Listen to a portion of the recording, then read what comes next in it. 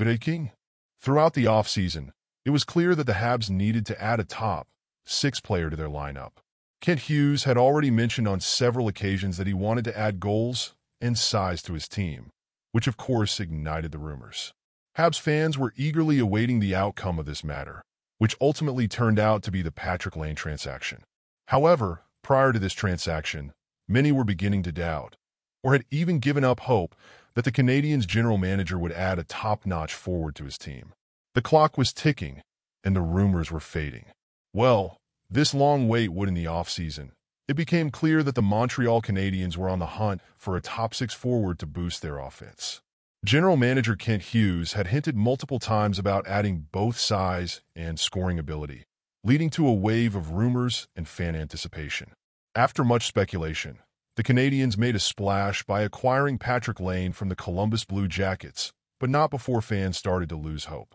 The long delay in making a deal stemmed from the fact that Hughes had multiple serious options on the table. According to reports, the Canadiens were close to landing other key players, including Trevor Zegras of the Anaheim Ducks. Zegras was a name that had been linked to Montreal for over a year, but according to Elliotte Friedman, that possibility is now officially off the table. Friedman explained that while the Canadiens explored the Zegras option, the price for the young star was likely much higher than for Lane, making Lane the more viable acquisition. At 23 years old, Zegras is 3 years younger than Lane and does not come with the same hefty contract. However, the cost to bring him to Montreal likely would have been steep, probably more than just sending Jordan Harris to Anaheim. With Lane now in Montreal, Hughes' pursuit of Zegras seems to have come to an end, and it appears Zegras will remain with the Ducks for the upcoming season.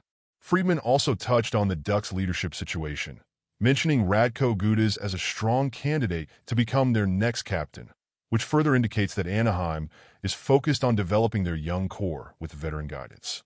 While the Canadiens' quest for a top-six forward has now been fulfilled with Lane, the Zegras rumors can officially be put to rest, and the focus shifts to seeing how Lane integrates into Montreal's lineup as they aim to be more competitive this season. Go Habs, go!